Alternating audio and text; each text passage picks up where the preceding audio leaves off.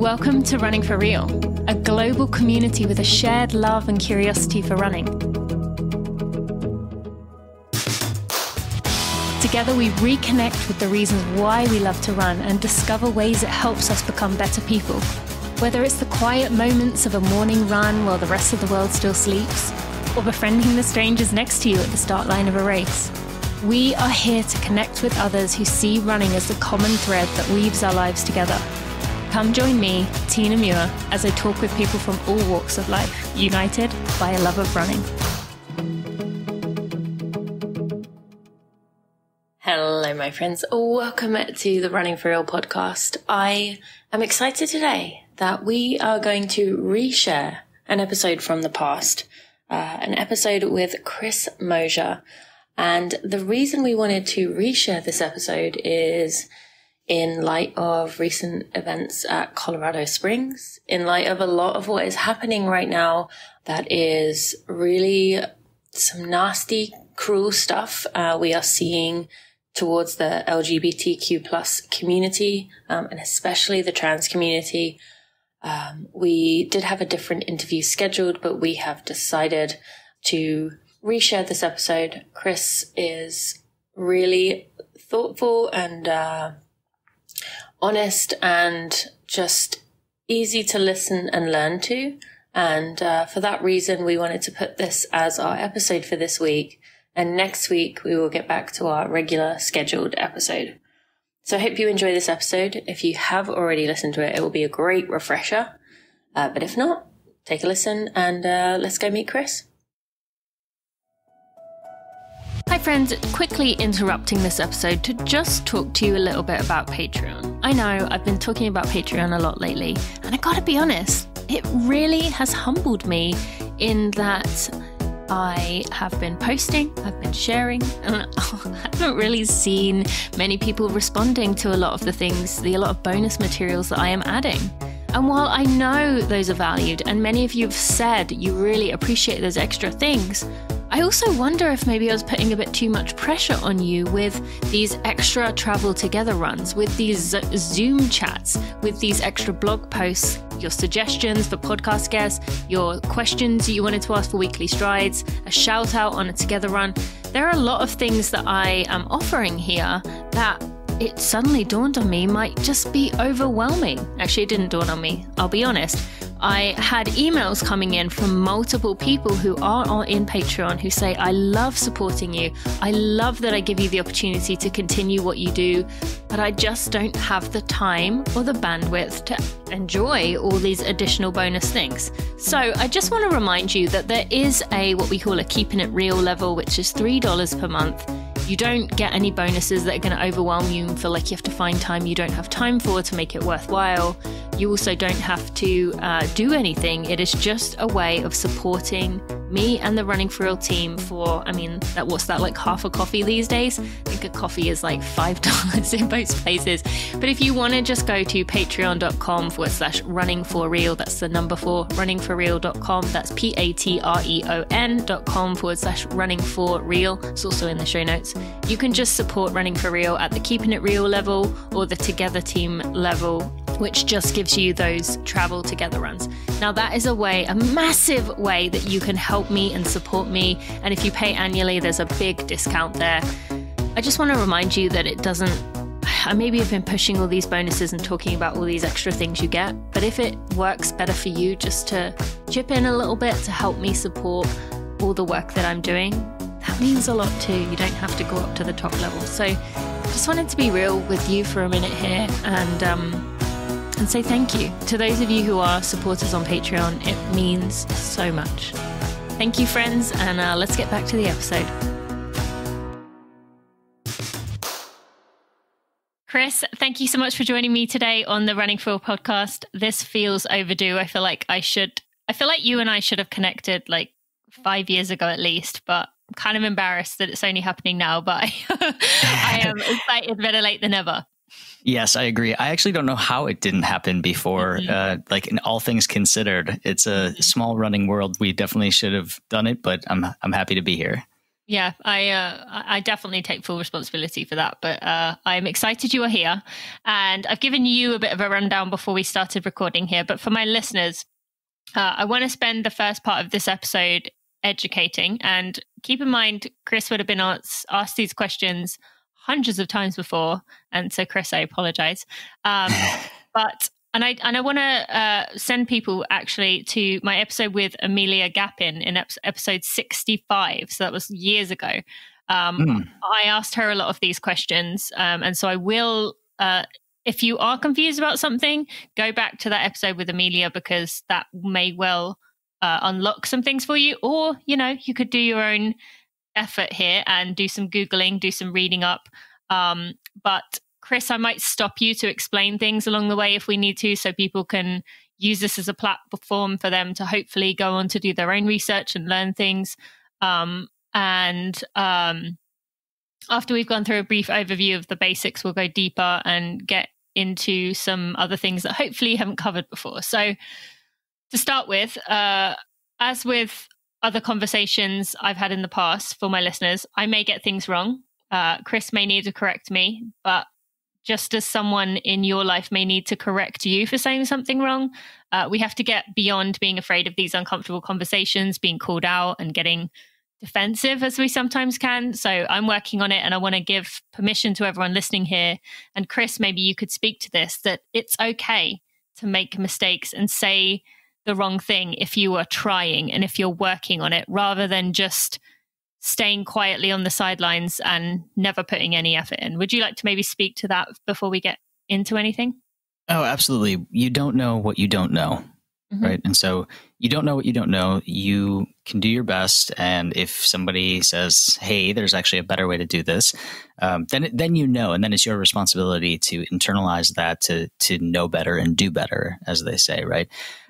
But I think a lot of us are inhibited in having these conversations for that fear of getting it wrong. And it's important to note that, in getting it wrong, your intent of trying to do good or trying to be helpful or be an ally doesn't necessarily erase the hurt of a statement, of a misstep, right? So like there's this idea of intent versus impact.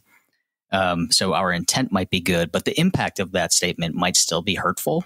And I think it's just important for us to acknowledge that hurt that we might have caused, and then vow to do better, right? So like that fear of doing wrong because someone might get hurt by what I say shouldn't prevent us from trying to do our best to step in and be an ally.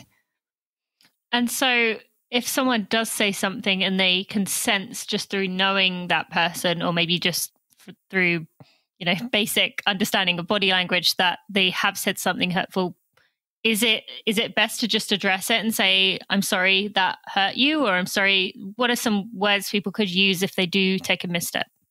Yeah, sorry is great. I think about it like in terms of misgendering, which is one of the most common things that happens in the trans community.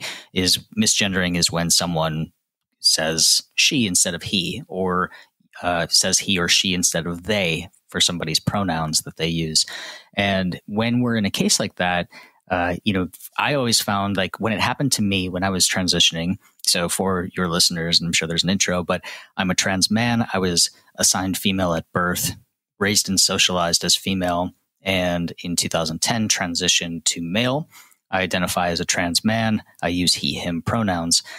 In that first part of transition, some people still called me she. And as someone who was trying to establish myself in the world in a way that other people would respond to me in the way that I saw myself, when people did that, it was really hurtful.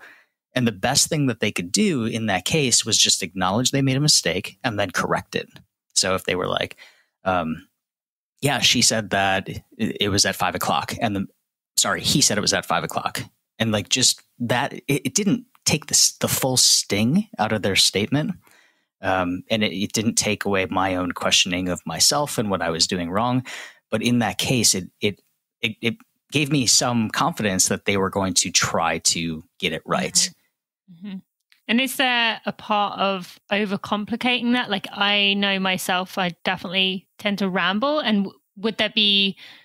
That's bad. Is there enough for, like, just I'm sorry, I didn't mean to, move on, rather than, I'm sorry, I didn't mean to say that, and I should have said this, and I really wasn't thinking, and I was trying to, So the biggest thing was that, like, it was very uncomfortable for me when other people got my pronouns wrong, or said something like that, because it felt like the spotlight was totally on me. So then when say you would start to ramble and explain it away, right, which is what part of that was, I didn't mean to, and what this came in my mind, and I was just looking at her when I said she, but I really meant you, and it's he, and all of that rambling it seems first like an excuse cover up, right? Like it's not an authentic apology. It's more like trying to explain what you did to defend yourself, and as opposed to just acknowledging the hurt that it caused and then correcting it. And so I was always grateful when people would just make a quick, and then if you want to apologize to me later on, do it on the side when we are alone, not in the group setting, right? Because a lot of that, I felt a lot of shame about when people would misgender me or say things in public and have those situations. I felt like it was my fault. And I think a lot of trans people kind of feel the burden, the weight of that burden when things like that happen. Yes, for sure. Thank you. And you mentioned there about pronouns, and this is quite a fundamental part of this conversation we're having here. But for many people, they may only just be hearing of she, her, them, their, this pronouns conversation. So can you explain the reasoning behind that, the gentle nature that people should be approaching this with? You've already given some of that, but just for someone who's totally confused by where this has come from, maybe they've been raised in a very traditional family who's never heard of this before. Can you just to give a little more insight into that? Well, we all learn pronouns when we're younger in terms of parts of speech, and a pronoun is how we refer to other people when they're not in the room. So a couple of different, she, her, he, him, those are common pronouns. More recently, they, them has been approved by the dictionary to say that even though it is plural, it can refer to one singular person. And so there are people who use they or them as their pronouns. They don't use he, they don't use she.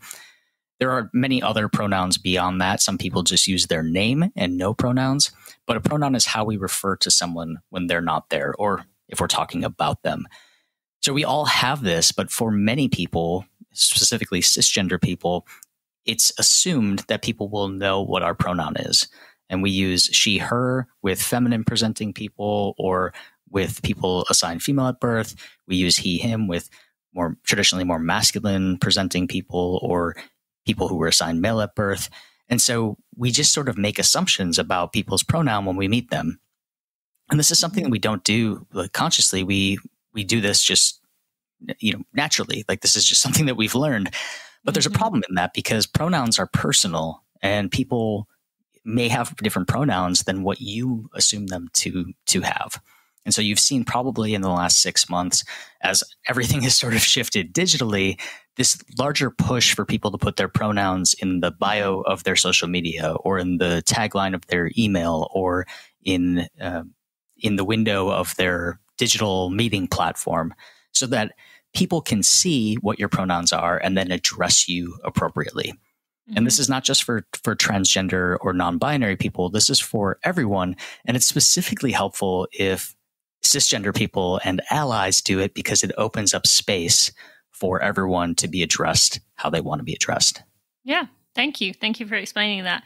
And I think that was well worth addressing, as I think that's something that many people listening may not have had that conversation, or may have thought about doing it, but then thought, oh, that's only for people in the trans community or in the LGBTQIA community, not me. So I think, thank you for making that clear, that we should all be doing this. And you can go watch me after this conversation. I'll make sure I do that too, at least. Show other people that they can too.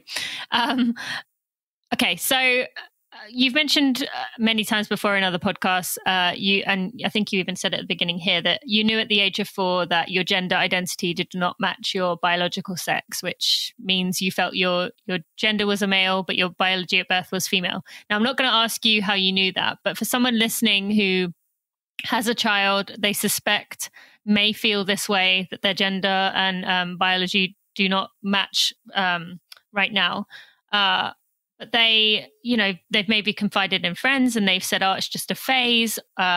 So give some advice for someone listening who gets the sense that their child may be feeling this way, but maybe isn't confident enough or isn't sure of what's going on to say something to them yet.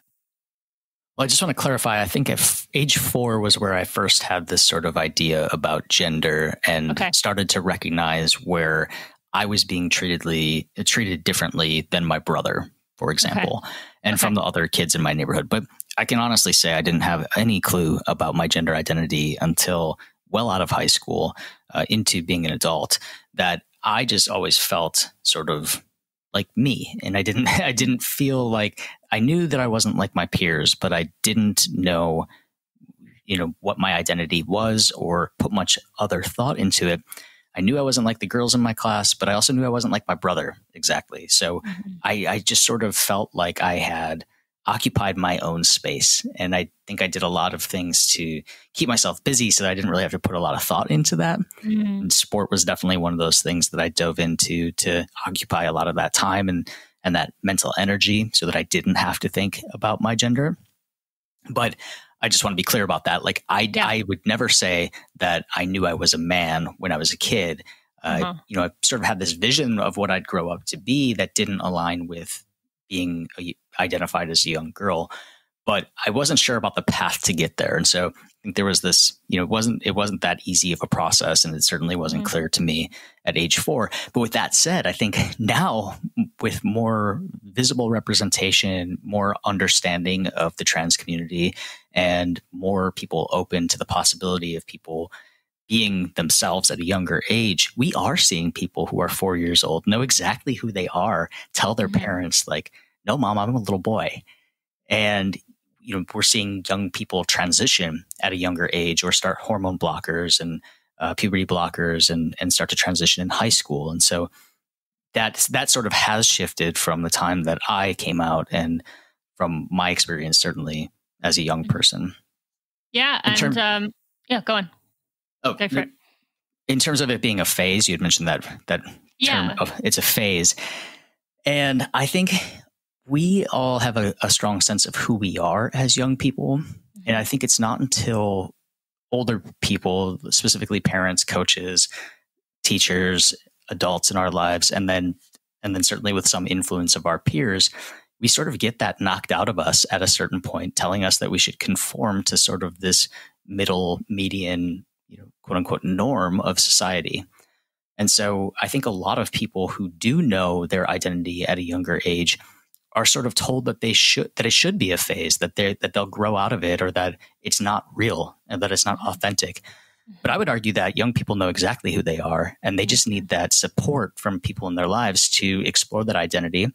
And for some people, they may decide that transition's not for them, that they aren't transgender, that they're non-binary and want to pursue a different path, or that they identify fully as a woman or as a man, and that's their future life. But for those folks who are exploring their identity, coming to understand their sense of self and how they want to exist in this world, I think the best thing that we can do is just give those people the space and support to explore that so that they can live a happy and safe life regardless of their identity.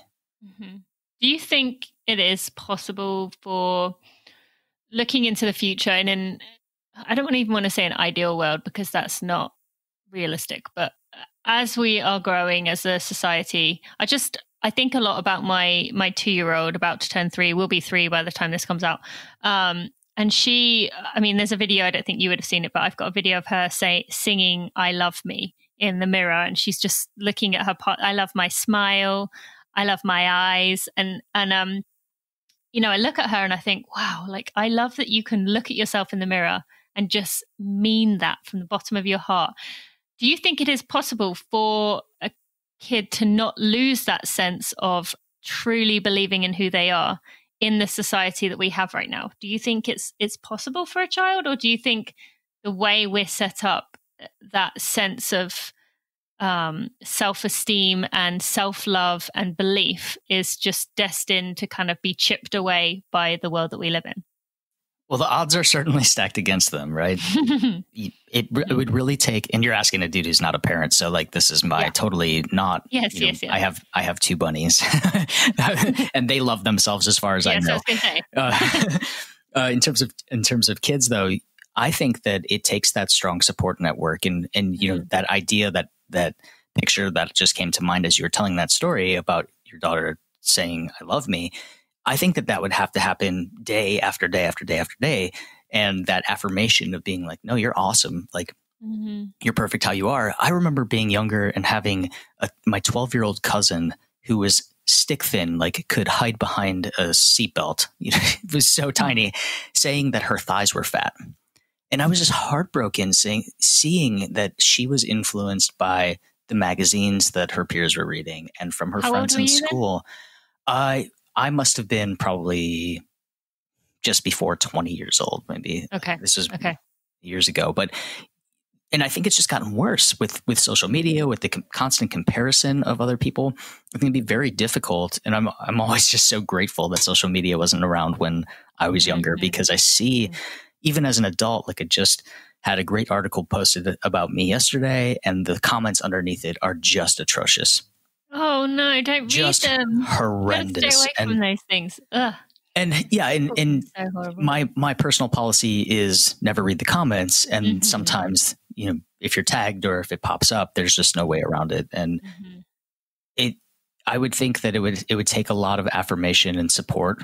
It's certainly possible to encourage a young person to really truly love themselves, but I think that has to be a daily practice. Yeah. Yeah. And well, I intend on making that the case, but I'm hoping that the reason I ask that is, listeners, you can think about the way that I've mentioned this so many times before, the way that you talk about yourself in front of your own children, the way that you talk about yourself, or the things that you say in front of your nieces, your nephews, kids that are walking around in the store as you happen to go past talking about losing weight. It really does come from everywhere. And the more we can change the narrative, I think the better off we're going to be. And did you overhear any conversations when you were younger? You said about kind of knowing that you didn't fit into essentially the two options there were at the time. Do you remember overhearing any conversations that were hurtful, that made you feel as though something was wrong with you, or were your parents very supportive and loving towards you even at a young age? I don't remember specifically hearing conversations about other people, but I remember how profoundly the media impacted me. And it was something that probably didn't even cross the minds of the folks that I was around, my parents or, you know, babysitters or anybody else who had a television on. But when Jerry Springer and Maury Povich, for those younger listeners who don't know who those two people are, they're daytime talk show hosts who kind of did a scandalous sort of shows. They would have these shows about transgender people, and most often it was some sort of reveal. So it was like some sort of trickery or deception. That's not a woman, that's a man. Yes, and that sort of thing. And I remember being really, really harmed by that as a young person. Not because I didn't know that was me. I didn't know that I was trans. I didn't know that I could have been on that stage and, you know, in that situation.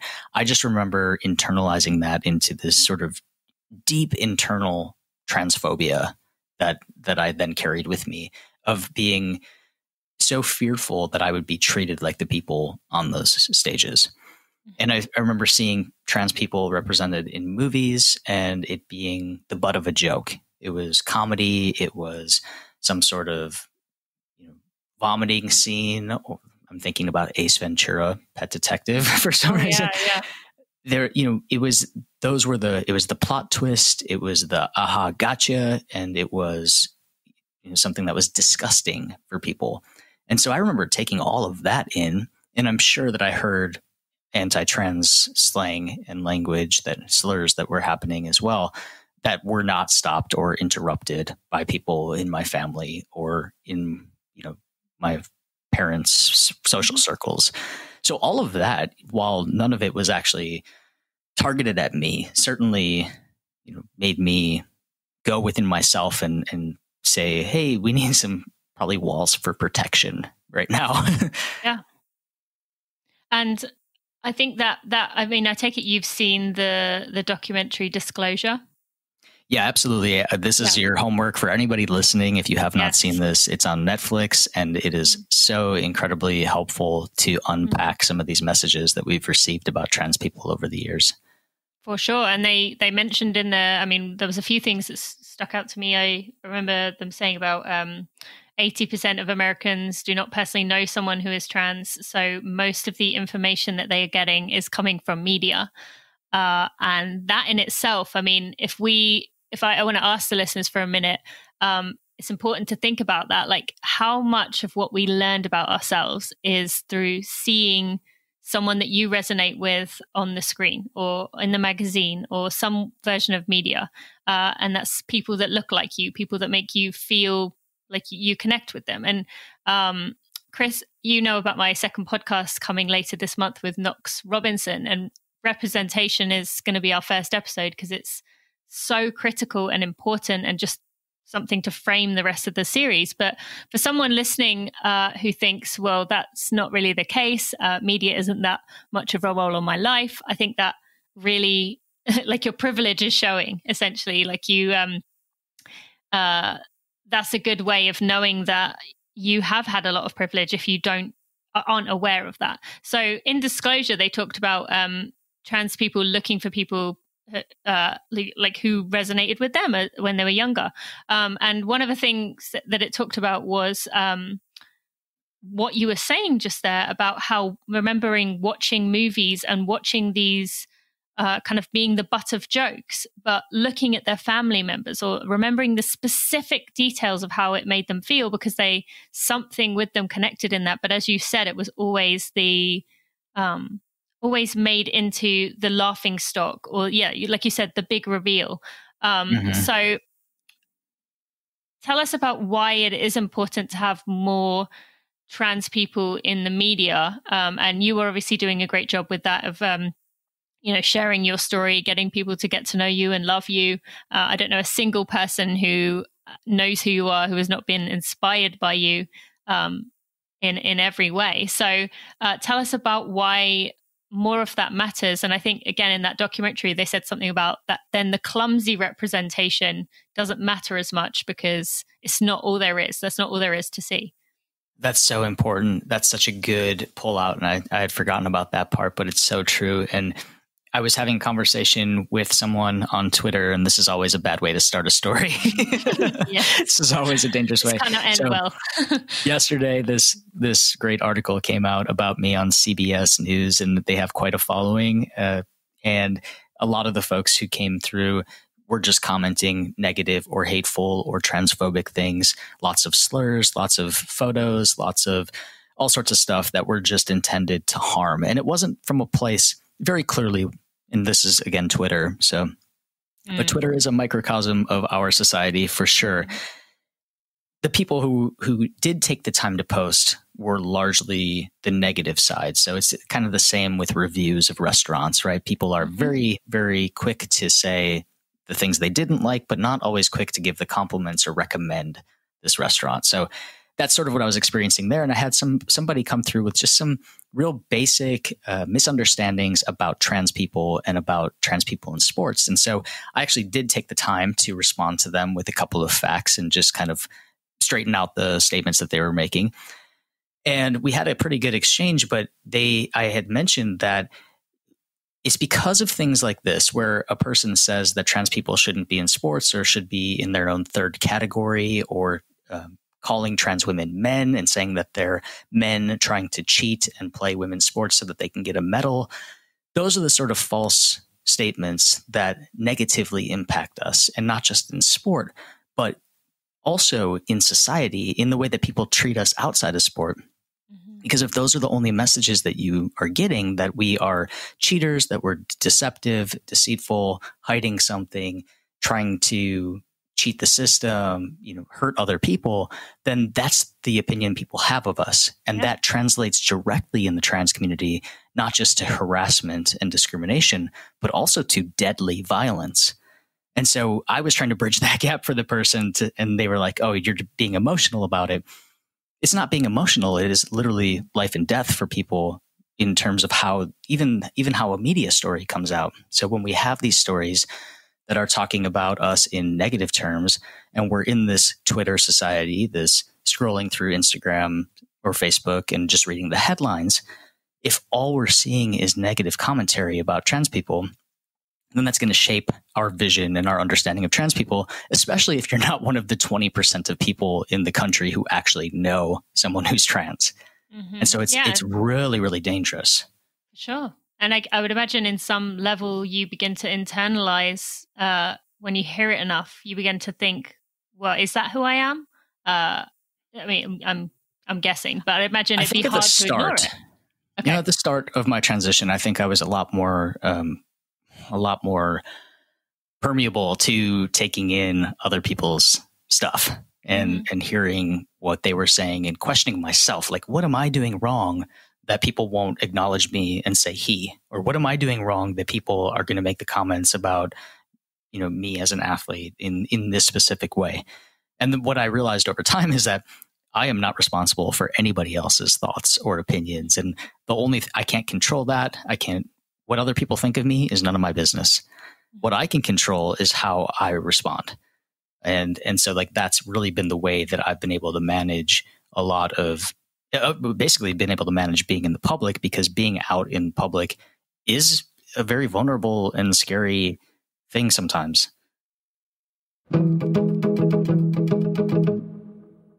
Thank you to Allbirds for sponsoring this episode of the Running for Real podcast. Now, you have heard me talking about Allbirds, how they want to just make better choices, do things that have been done in the past in a better way. They are a carbon neutral company, and they are funding high impact carbon projects in addition to natural materials, to make that a reality.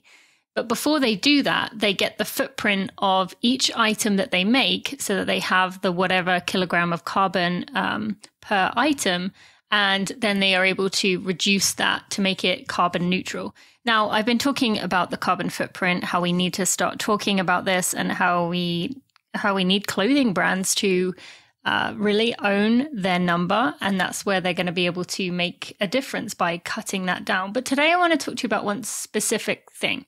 I've talked about Allbirds as a whole. You've probably seen that I've been doing lots of Allbirds events lately. And I want to say, if you have not been to one of the Allbirds events, and I'm coming to a place near you, these are so inclusive and empowering and supportive. I am absolutely loving the diversity and the richness of the stories and the people that are coming to these events. Every event I do with Allbirds, everyone walks away feeling empowered and strong and just connected. These are beautiful events. So if you have the opportunity, if you are going to be in Chicago on October 7th, come to the Allbirds event on that evening. You can find out more in my social media.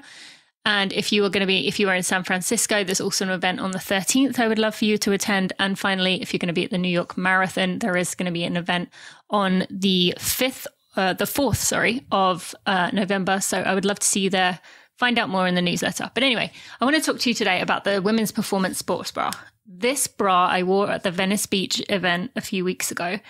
Honestly, one of the best bras I've worn in my entire life. It was so supportive, so comfortable. I wore it from 8 a.m.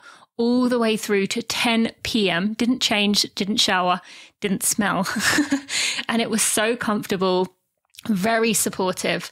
And I just encourage you to go check it out. You can check out the Women's Performance Sports Bra by going to allbirds.com. It's got this open back to allow maximum airflow. It's got removable cups, but not the cups that keep folding into themselves. Let me just add that. And it's high support enough to be able to handle running. So go check it out at allbirds.com, the Women's Performance Sports Bra. Yeah. And thank you for the vulnerability that you show by sharing your story and telling us that, because again, that's another thing. It's not easy to do and admit that it is hard. So we appreciate you that you do that. And so you mentioned earlier that you started your transition in 2010, and from what I calculated, that made you 30. Is that right? Just before, yep. Just before 30. Yep. So you said that you delayed it for a year and a half for a reason we'll get to in a minute. But being, 29, that's, even if you take back that year and a half, that's still 27. That's still pretty far into your life. But what was your reason for waiting that long? Like, was it being unsure of who you are? Was it not wanting to take that step? For someone who is just thinking, you said at the end of high school you started to think about this. So why did it take till 27 to really even consider it?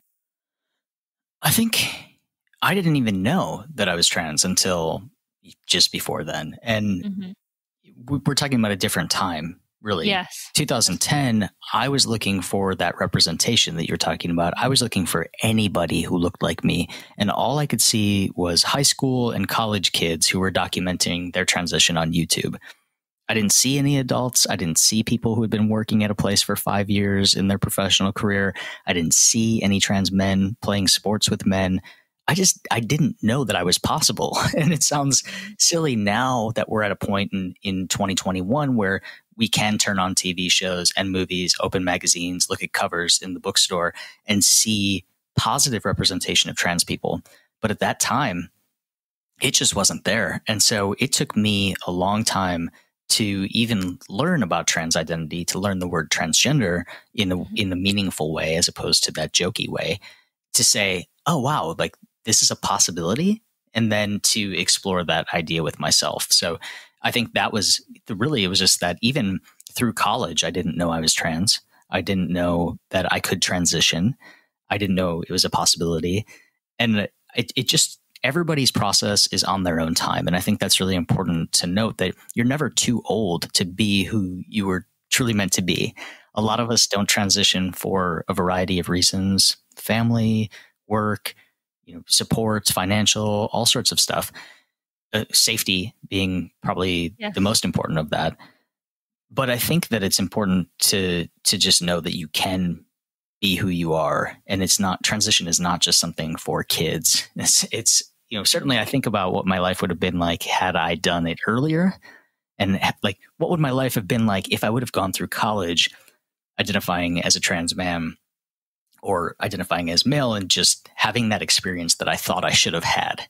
But I'm really grateful that I've had the experiences that I had, because I think it puts me in a position with this really unique perspective of being raised and socialized as female, competing in sports as a woman, and then transitioning to male, seeing how differently I'm treated, seeing all of the harms that are done to women in sports, and the things that I was experiencing that I couldn't put words to as a young female athlete.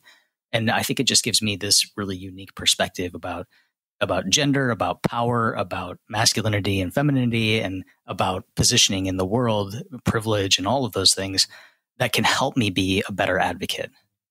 Absolutely. Yeah. And I think that has definitely come across in all the interviews that you have done. The perspective that you have is unique, and hopefully won't be as unique in the future, as there are other people who are able to come out and get their stories in a public light as well. So I intend to be someone doing that, but hopefully there's more people along the way as well.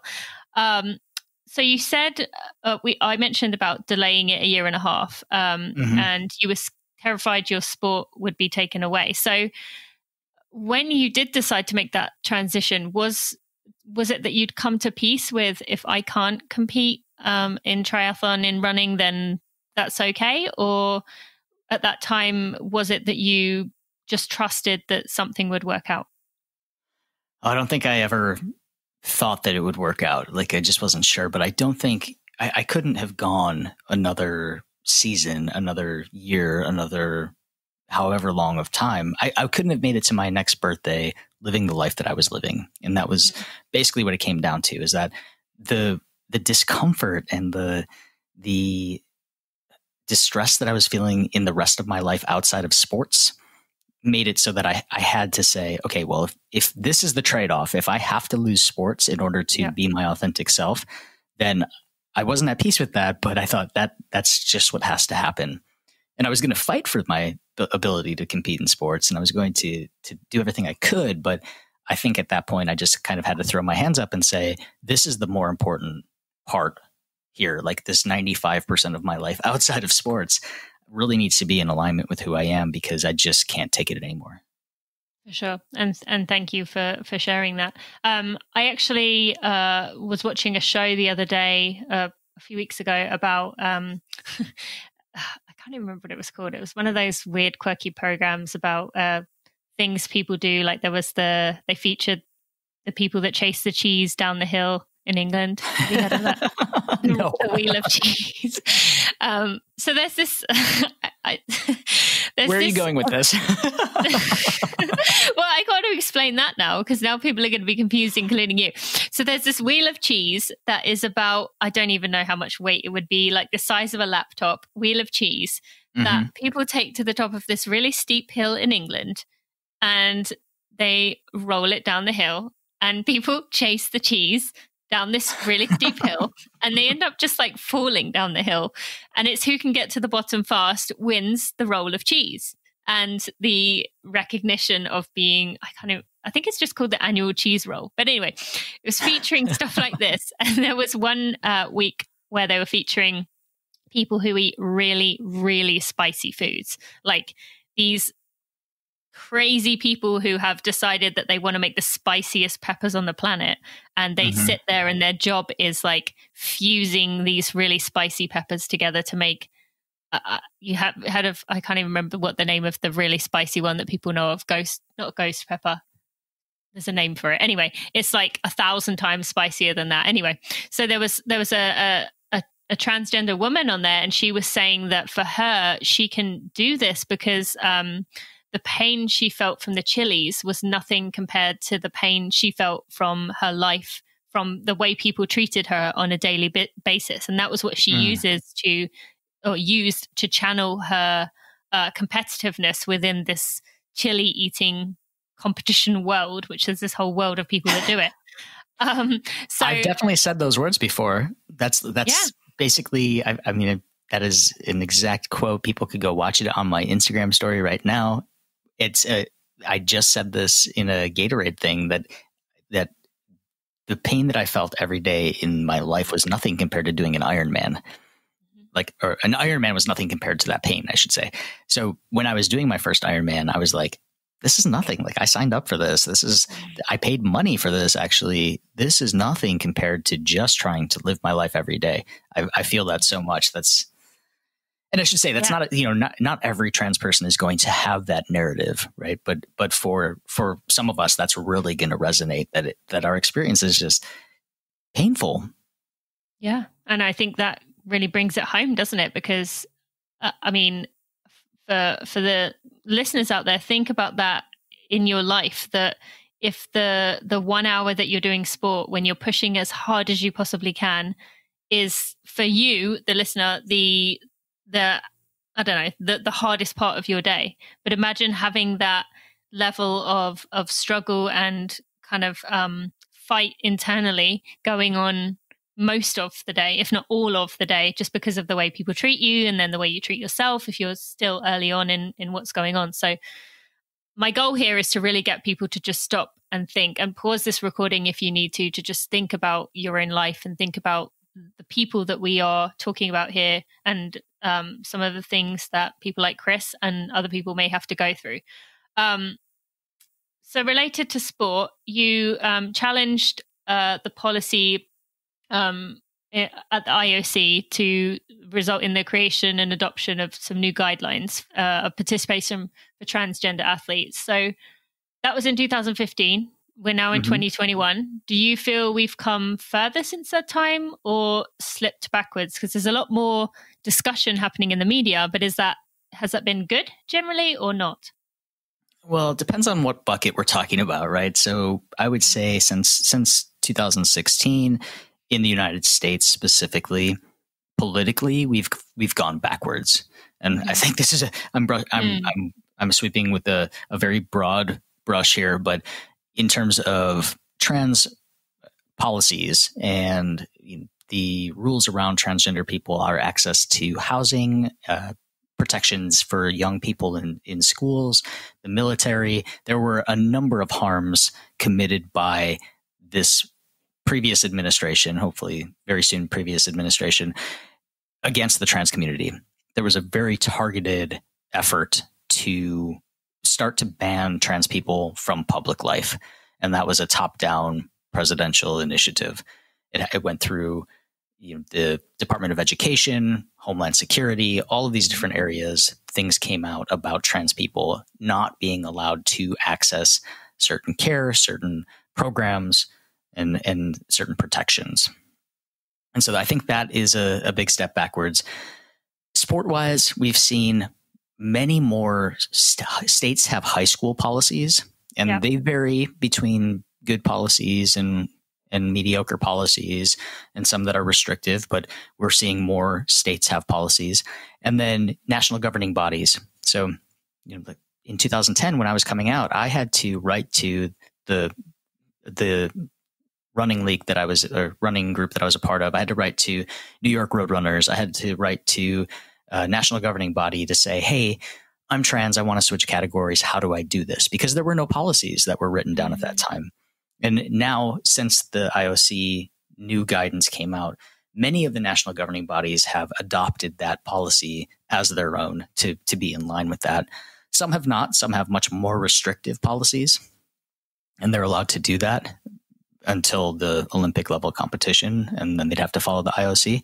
But I think that, generally speaking, I've seen more inclusive policies that I've been able to track on transathlete.com. Mm-hmm. And I think then, going back to sort of this political and social piece, we've had the swing backwards again in the targeting of transgender athletes and trans people in healthcare, in their access to healthcare at the state level. And so last year in the 2020 legislative session, we've had 36 different bills that were targeting trans people, and in 19 different states.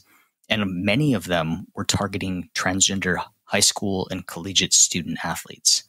And so there's been this sort of, it's kind of all over across the board. In the media, in terms of public image, I think we're moving in a positive direction. We're seeing positive representation. We're seeing celebration of achievements. We're seeing more representation. More people can look and see someone like themselves in the media represented in a positive way, or telling their story in their own voice. But in terms of that sort of political and legislative piece, I think we're going to be fighting these harms for many years to come. Mm-hmm. But that said, for me, as you may know, but my listeners definitely do, the environmental climate change narrative is the thing that I am most passionate about speaking about and being an activist for. But with that, we've seen that I've heard people say that you get the media changing the narrative, you get people talking, the public to change their opinion and to support changes, and then the politicians will fall in line.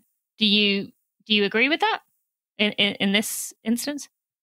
Yeah, it happens both ways, right? Change can happen from the bottom up or from the top down, and really that's it, right? So you have people on the streets rallying, saying, this is what we demand, this is what we expect from our government, this is what we want.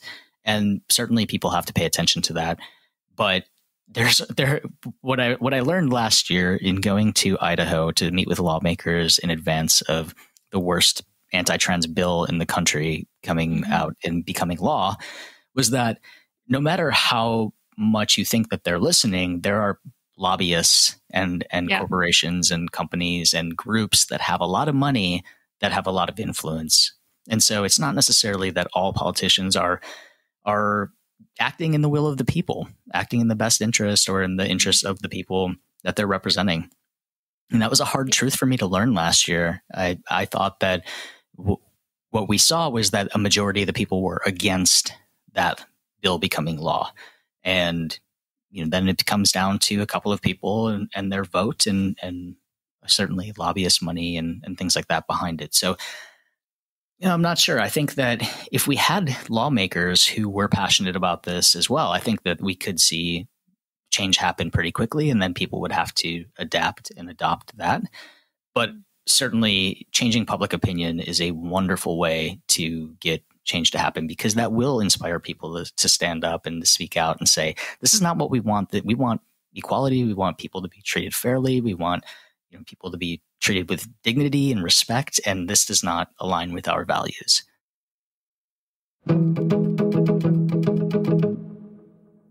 Thank you to Athletic Greens for sponsoring this episode of the Running for Real podcast. Now, you've heard me talking about Athletic Greens for years now. It allows you to say goodbye to piles of pills and countless powders. One daily serving of AG1 delivers this potent blend of 9 health products, a multivitamin, minerals, probiotics, adaptogens, and more. It's the comprehensive foundational nutrition you need with the convenience for your life demands. Now, that applies to me in a way I cannot even describe. With 2 young kids, I know I should be getting 27 different fruits and vegetables in a day, but honestly, some days I'm lucky if I can get 1 or 2 at dinner. And it is difficult for me to take care of myself with just this hectic life that I live. So while I want to make these green juices every morning, with a juicer machine, with the kale and the ginger and the lemon and all those other things, I just don't have the time for it. I can barely get to stuff something down my throat to eat.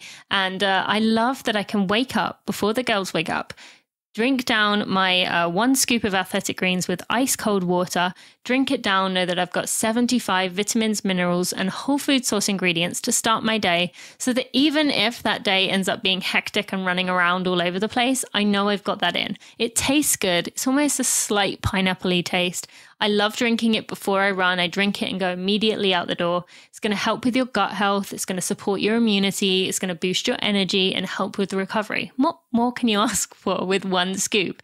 So you can go to athleticgreens.com/Tina. You will get 5 free travel packs and a 1-year free supply of vitamin D3 and K2. Now, as we head into the winter months, that is when we need that vitamin D, and it works well with the K3 as well to absorb better. We need those to protect us from all the nasty sicknesses that are coming around. So be sure to go to athleticgreens.com/Tina to go check out my special offer and stop stressing about not getting those fruits and vegetables in. This is going to take care of you.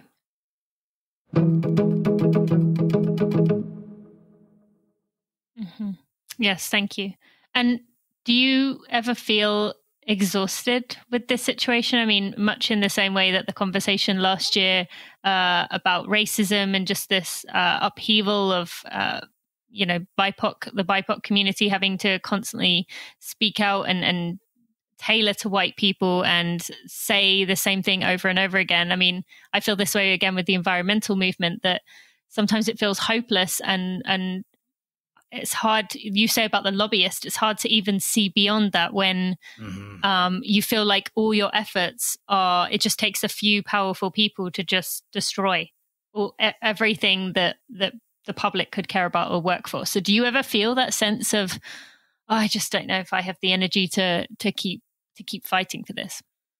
Those moments are very few and far between, and they fortunately are very short, because I see that even when I'm exhausted, when I'm exhausted is probably the time that I need to show up the most. Mm-hmm. And, I think that it's important for me to balance self-care and taking care of my own mental, space and well-being and protect myself in this, but also know that I think about, like, why am I doing this? What is my purpose in being outspoken, in speaking out against certain harms of communities that won't ever affect me? Like the Idaho policy doesn't affect me, but it does. It affects the way that trans people. It affects my community, and I want to show up and be of service. I want to do the most good that I can, and I want to be that representation for people that they're looking to see, that person that I needed when I was younger and I didn't see.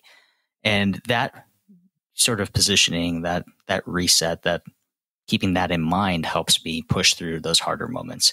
I think the hardest moment that I had was waking up the day after the 2016 election, because I knew what was going to happen then. I knew that our community would just be carrying a huge bullseye, and it would be 4 years of targeted attacks against us. And I wasn't wrong. It happened, and it happened pretty early on, actually started pretty early on with the White House wiping out the entire page about LGBTQ initiatives, erased the entire history and erased everything about the queer community on the page as soon as he came into office. And that was a pretty clear flag that we were going to be up against some problems. I woke up that day going, what is does it even matter that I'm fighting for people in sport?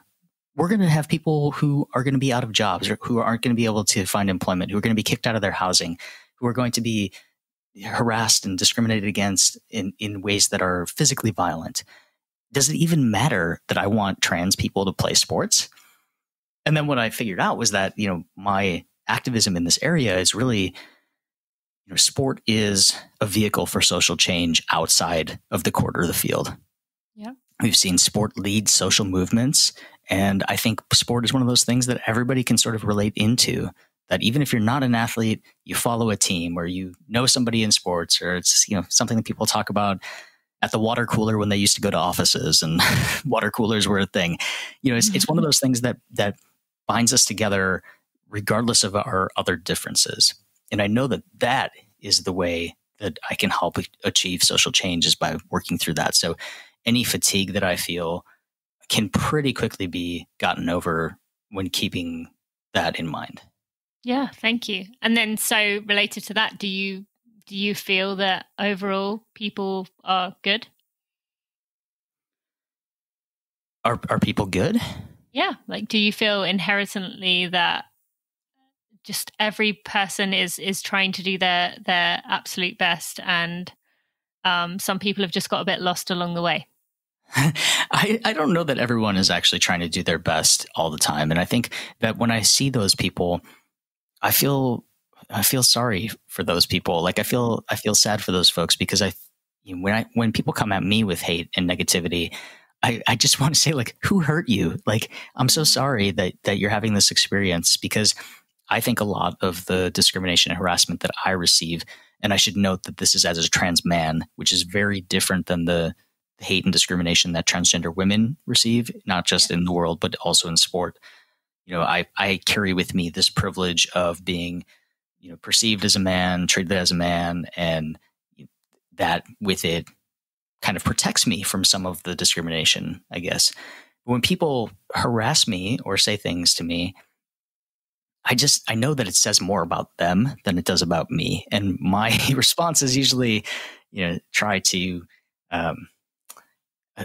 give them kindness and love and empathy, of saying, sorry that you're having a bad day or that this is happening, and try to help them understand. You do that educational piece.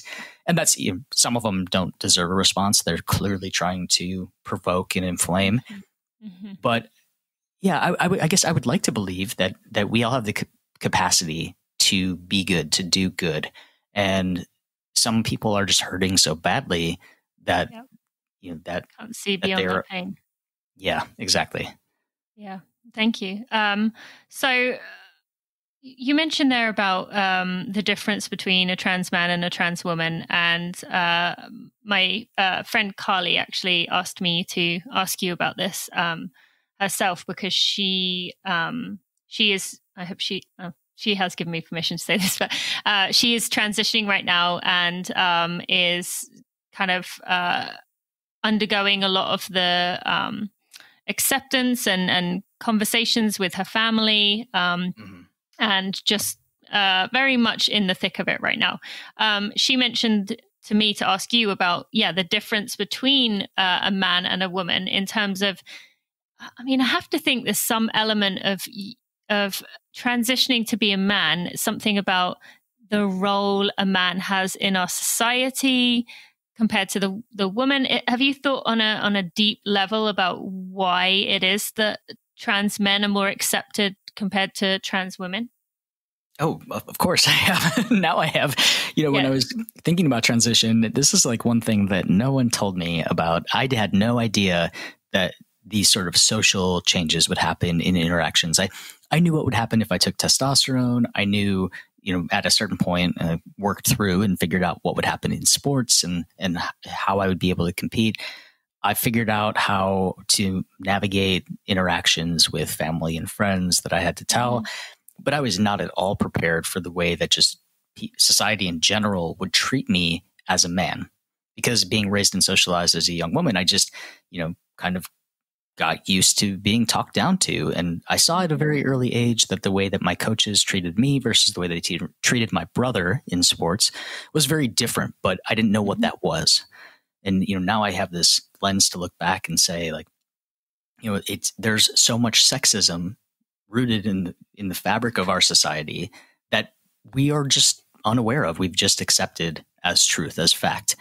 So me transitioning from an androgynous presenting woman, who was trying to be invisible or who was largely made invisible unless people were harassing me, to then transitioning to being perceived as a straight white man, I just basically received all my privilege cards in one hand.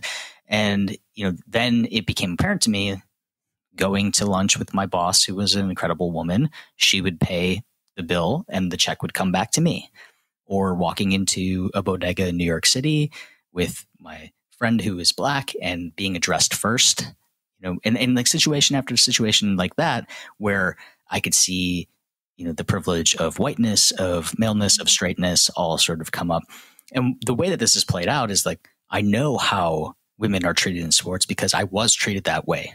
We weren't given the same playing time. We got the hand-me-down uniforms. We had second-rate equipment. We had this, the junky bus going to games, on and on and on. We celebrated the men's team and then the women's team got a brief mention. That sort of thing happened time and time again. And now I see, in terms of acceptance, like when I transitioned to male, no one assumed that I would be competitive with men because I was assigned female at birth. There's the sexism that no person who was assigned female at birth could ever be competitive with men. And so I was just sort of written off, given a shrug. And it's been to my benefit because people largely, unless there's an article like yesterday, don't harass me. And a lot of the comments on the article yesterday are curious about which way I'm transitioning. And so when people are assuming I'm actually a trans woman who was assigned male at birth, then the harassment is exponentially worse.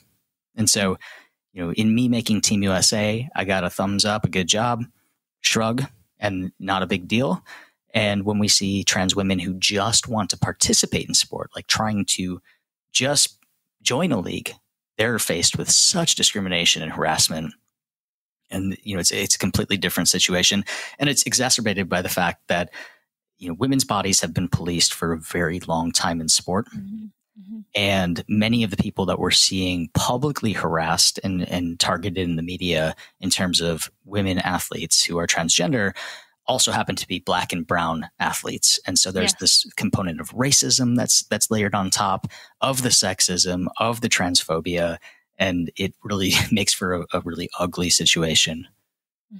Yeah, and we're definitely seeing that. You mentioned a bit in the media. There's been a lot of that, and I'd like to delicately talk about this, just for someone who has only ever seen the other side of this, and I just want to give them the chance to understand and hear from someone as to a different perspective, but someone who their child is an athlete who a female athlete who is in high school, and she has been really good and she's been winning things, but then now there's this transgender female that's come into the sport, and this new girl is winning everything.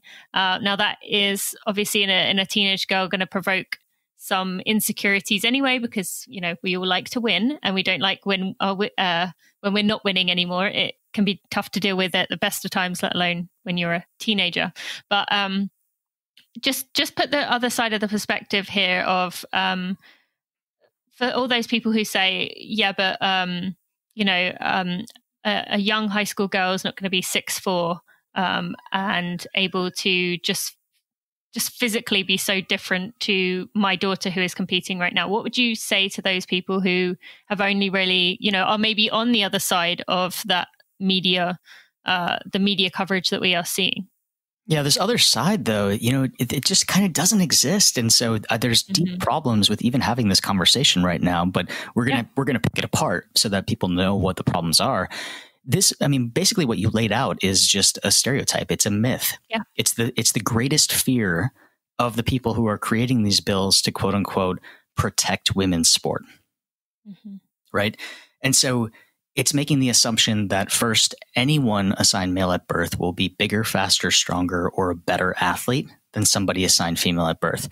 But you said that a young girl isn't going to be 6'4", but I think that I could log on and watch any NCAA volleyball match and see 6'4" women. I could see 6'4" women in basketball in high school. And while it's far less common, they're out there, and it doesn't mean that they're no longer a woman when they hit 6'3"3/4", right? Like there's not a cutoff for that. So we have to understand that athletes come in different sizes, shapes, body structures, types, abilities, and athletes receive different support. And this goes back to that sexism in sport of young girls not being given the same opportunities as young boys in sport, right?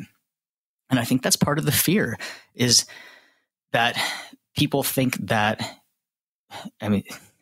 it's kind of gross to think that people think that there is a limit of how good a girl could be before she's no longer a girl. So there's already a ceiling that we put in place to say that young women and girls can only be so good in sport, and they could never hold their own in sport against a trans woman. And the problem in that is that people aren't using the phrasing of trans woman, or if they are, it's secretly coded in saying that's a boy playing a girl's sport. That's a boy playing with girls, or that's a man playing with women. And that's the problem. That's the part that gets us killed, right? Is saying that we're not who we say we are. We're not saying that I'm not a trans man, that I'm a woman playing men's sports. And that part doesn't even bother people, right? Because like when we're talking about bathrooms and locker rooms, no one cares what locker room I'm using. But I think that actually cisgender women would care if I walked into a women's locker room. But that's not the part that we're talking about. We're talking about trans women being in women's spaces. And so there, this whole part about trans men kind of being scooped out of the conversation because like my story of being competitive with men doesn't align with the fears that people have, right? It doesn't help support this argument that there's going to be some sort of takeover in women's sports, that women's sports is going to be in danger. But the truth is we don't have to choose between fairness and safety in sport and welcoming transgender athletes on our teams. It's a false choice. We don't have to do that.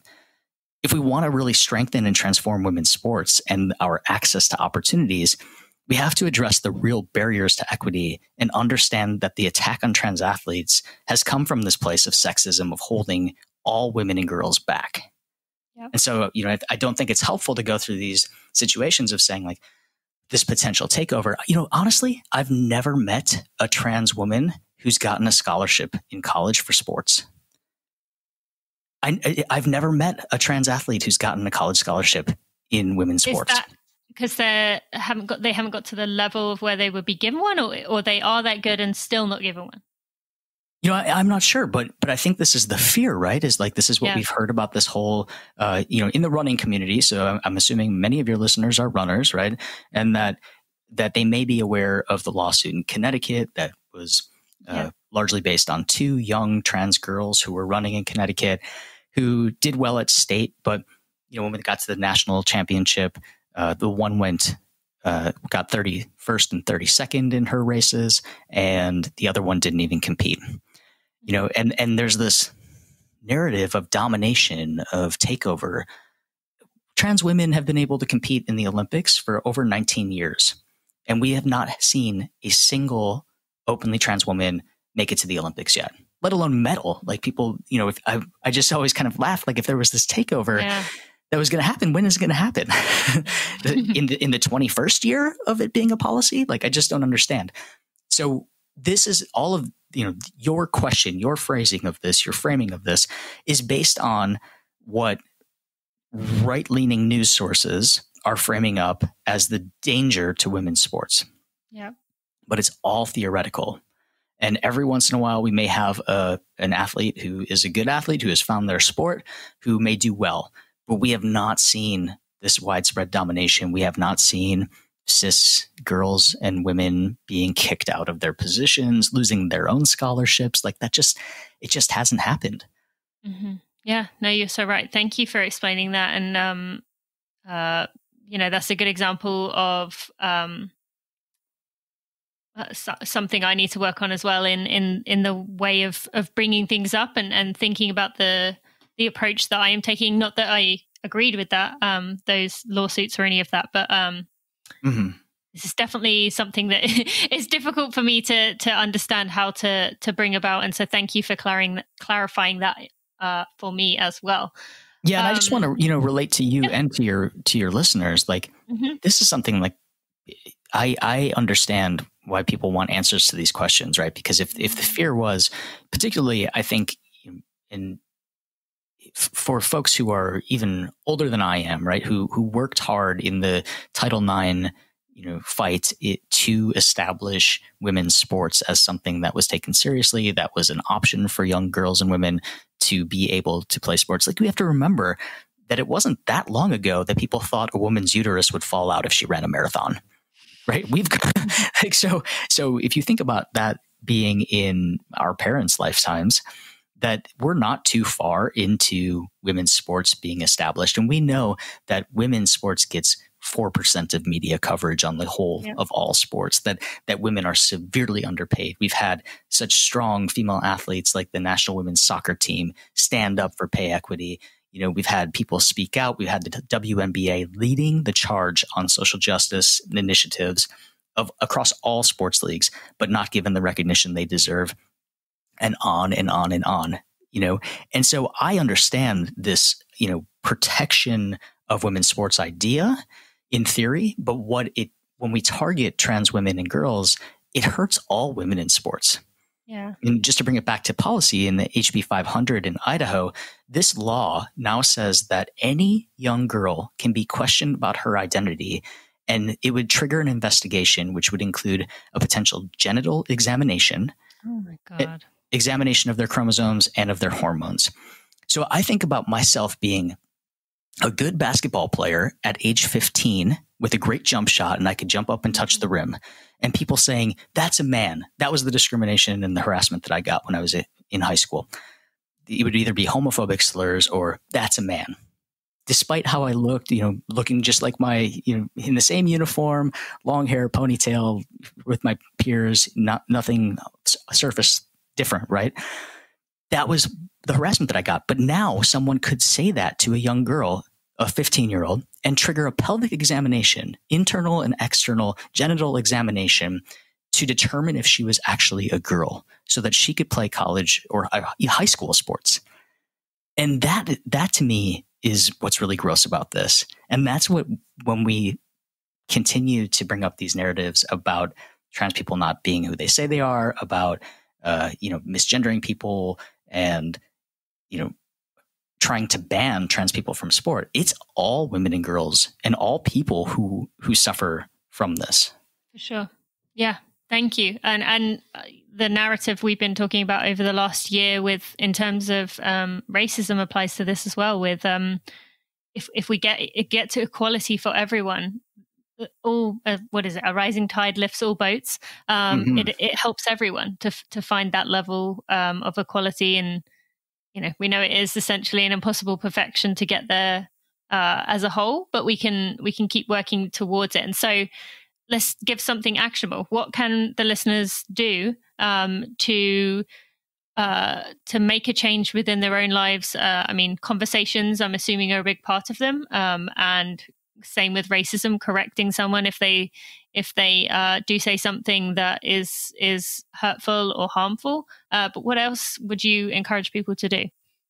Yeah, a lot of the concepts of allyship that many of us learned over the summer and fall about racial justice and standing up for equality in that capacity definitely apply here. And I think, we had mentioned at the top, like, conversations are difficult about this. Like, it can be tough to have these conversations with friends and specifically with family. But having the language and terminology is a good first step. And so I suggest that everybody goes to my website, transathlete.com, and reads the terminology list. Terminology in the trans community changes all the time, like many communities, about labels and words that fit and don't fit and are outdated. And so, even like talking about sport policy, the NCAA policy uses outdated language. It's offensive to read now, but when it was written in 2010, it was cutting edge. And so even going back to your podcast with Amelia, there may be things that have changed in terms of language.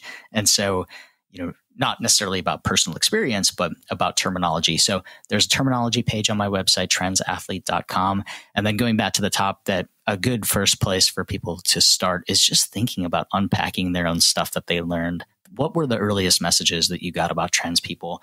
And a good way to do that is to use Disclosure on Netflix as a sort of starting point for those conversations. There were things in there that I saw that I was like, oh, wow, I remember that on TV, and I didn't even think about how that impacted me. Yeah, I would imagine that was the case with many people. I mean, they put together such a big, wide collection of clips that it really, really brought it home. I don't know how anyone could not come out of watching that without thinking differently. It really was very eye-opening for everyone I've spoken to who has watched it. Now, final thing I want to ask you about. In 2020, you became the first openly transgender male athlete to compete in an Olympic trial, but you had to pull out with injury. Were you ever able to be kind to yourself for that, or was there any pressure on you knowing what that moment represented to the community? Yeah, it's sad, right? Injury is tough for everybody, and I think it's a learning process. I think in a lot of ways it's a blessing for us. I've always come back stronger from injury. So I'm grateful for it. But my goal actually was to make it to the Olympic trials. And for the listeners, I made it in race walking, which was a new sport for me. I started it last year. I did 2 races and qualified for the got into the Olympic trials, and, did the Olympic trials, did pull out with a torn meniscus. And I was really trying to, my goal was to check that box. I wanted to show up at the Olympic trials to break that barrier and, open that door for the next person who comes after me. So I was bummed. I was really grateful I had the experience. It was awesome to go and just to be a part of it. And, I don't think it'll be my last time, on a stage of that nature. So I am grateful for the experience. It checked the box, and it, broke that barrier for our community. And I think, whether it's me or another athlete who takes that next step, I'm just thrilled that pathway is there now. Does any part of the way I said that or the way that it's reported bother you in terms of, I mentioned about the injury, and I noticed every article on you that mentioned you doing that said Mosier did not finish due to injury, that there was the need to qualify it with that, as if you were expected to go do it and then finish 5th or something. Does any part of you bother that they there's a need to mention the injury aspect?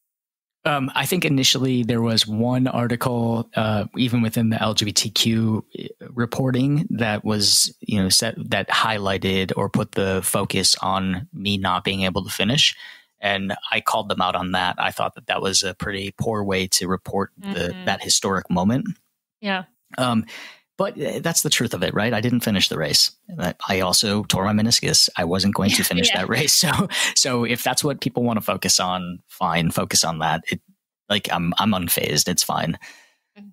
I mean, I admire you for your just approach, so many things that we talked about in this episode, your gentleness, your kindness with me, with the listeners, with the same things that you must get over and over. Is there anything else you want to tell our listeners before we part ways? Yeah, let's just go back to that top part. You don't know what you don't know. And I'm just so grateful that people would stick around and listen to this and hopefully expand their curiosity and their understanding. With the word curiosity, I'll say that it is not transgender people's responsibility to satisfy the curiosities of cisgender folks. And so same thing for non-binary people. There are incredible resources online, or chat with your friends, watch movies, trans people, well, I've made it my job to be the source of answers for a lot of people. And that's something that I kind of, like, that's my mission, is that I make it easier for everyone who comes after me. And that if I can answer questions on your podcast that will help people have a better understanding, then maybe I've avoided some sort of awkward interaction or hurtful question for the next trans person. And that to me is a win. But not all of us are taking this on as our responsibility. And so, use your resources, but also don't be afraid to engage with trans people and ask questions, respectful questions. The biggest thing is probably thinking about why you need to know that information. And if it's not something you'd ask any other person in the room, probably don't ask a trans person. But don't underestimate the impact that you can have in anyone else's life by engaging, by doing the effort to stand up and be an ally, to speak out, to not let transphobic or homophobic phrases or jokes just slide. Because we all have an impact, and whether you have a large platform, a podcast or not, you have a social circle, you have friends, you have coworkers, and you can make an influence by being a good ally in those spaces that can have a profound impact down the road. So everybody has a role to play, whether it's in transphobia, homophobia, racial justice, sexism, all of these things that we're battling against in this time. Just keep showing up. Yeah, thank you. Great words to finish off there. I appreciate you and all that you've done. Where can people go find you? I am mostly... Yeah, so transathlete.com, like singular athlete, is my webpage with policies and resources about trans inclusion in sport and the inclusion of non-binary people in sport. And so for policies and recommendations and just general information, and as well as the sort of legislation that's coming up and the bills that we're fighting, all of that information is there. I'm the Chris Mosier on Instagram, where I mostly follow or do my training and my advocacy work, and Twitter and kind of everything. The Chris Mosier and thechrismosier.com for speaking and all of that stuff. Okay, well, thank you so much. I appreciate you. And just thank you so much for sharing with us today. I'm so glad we made it happen. Thanks for having me.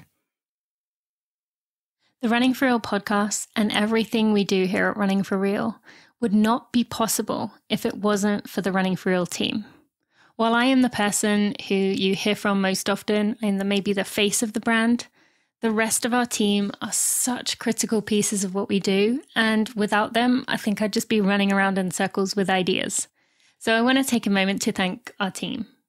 To Jeremy Nessel, who's been with me since the very beginning. Kat McKay, Sally Pontarelli, Kelsey Wang, Sandy Gutierrez, Louise Murphy, Andrew Basola, Alexandria Will, and Maria Vargas. Thank you to each and every one of you for all that you give to Running for Real and our community. I appreciate you, and I'm so thankful for having you as a part of the team. Isn't he awesome? I am so thankful for this guy, so thankful for all he can share with us and just the work he is putting in. I mean, he is really doing all he can to not just help people within the trans community, but people all across the board, making sure things are fair for everyone. Just such a good advocate, so wise. And I really enjoyed talking to him. I definitely intend on having Chris back on the show. And if you enjoyed this episode, I would love if you could share it. Now, I want to take a moment to thank our sponsors. You can check out Gooda by going to gooda.com/Tina, and you will get 15% off your order. You can also get 20% off at livemomentous.com using code TINA20. And you can get 20% off your order at UCAN. Remember I mentioned that new granola that they have out, by going to ucan.co and using code TINA UCAN for 20% off your order there. And finally, I want to mention a few days ago, the new the trailer for my new podcast, which I'm hosting with Knox Robinson, came out. Our new show, Running Realized, is coming out in just a few weeks. We are really excited about it. Go check out the trailer. You can find it by searching Running Realized Realized in your favorite podcast player. You will be able to find it there, and go subscribe so that when the episode drops, it is there ready for you. This podcast is unlike any other podcast in the running space. We are really excited about it and putting in 4, 5, 6 times the amount of work per episode as I would typically put in for Running for Real, but I know it is worth it. I genuinely believe this podcast is going to be a game changer. So go look for Running Realized in your favorite podcast player and go subscribe. Thank you so much for listening, my friends. I'll see you next week.